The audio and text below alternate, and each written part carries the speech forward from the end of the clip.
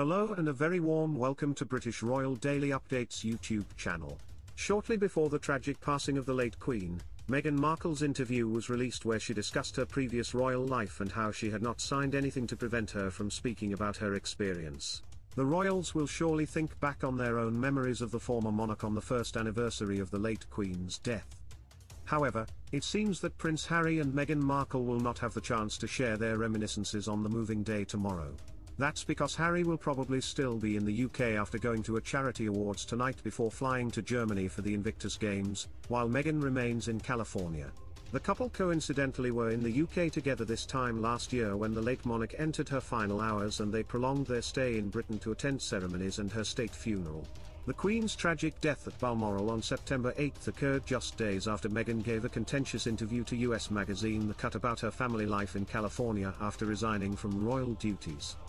In the interview, she disclosed how she did not have to sign an NDA when she and husband Prince Harry dramatically left as working royals in 2020, and she also shared how she found a journal that she had kept during her time as a member of the firm at Frogmore Cottage when she came back to the UK for the Queen's Platinum Jubilee celebrations last summer. She notably said, "It's interesting. I've never had to sign anything that limits me from talking. I can talk about my whole experience and make a choice not to." When asked by the interviewer why she hasn't revealed anyone about her true experience, Meghan replied that she was still healing. She continued, "I think forgiveness is really important. It takes a lot more energy to not forgive. But it takes a lot of effort to forgive. I've really made an active effort, especially knowing that I can say anything."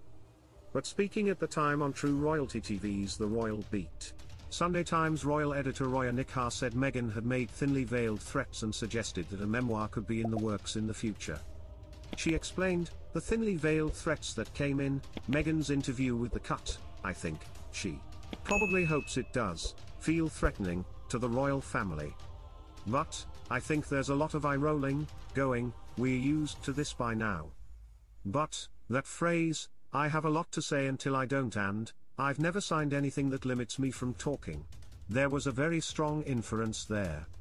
And of course, the reminder that she keeps a journal, and her revelation that, when we came back to Windsor, to Frogmore Cottage for the Jubilee, I rediscovered my journal that I'd left there. I was astonished to discover that she had left a highly private diary behind in Windsor, rather than taking it back.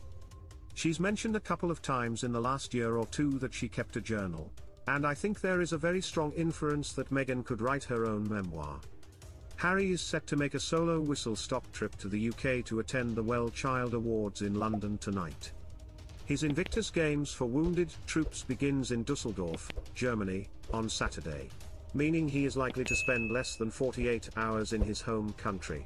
But despite being in Britain at the same time as both his father King Charles and his brother Prince William, and on a poignant anniversary, he will not see either of them, as insiders confirmed neither the King nor Prince of Wales have plans to see the Duke, while he has no intention of visiting them.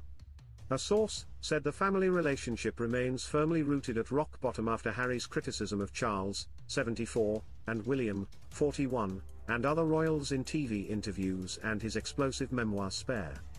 The insider said, "Some might think it would be a good idea for the family to reconcile, maybe even in the late Queen's honor, but things are far from that." The last time Harry saw Charles and William was at the King's coronation on May 6.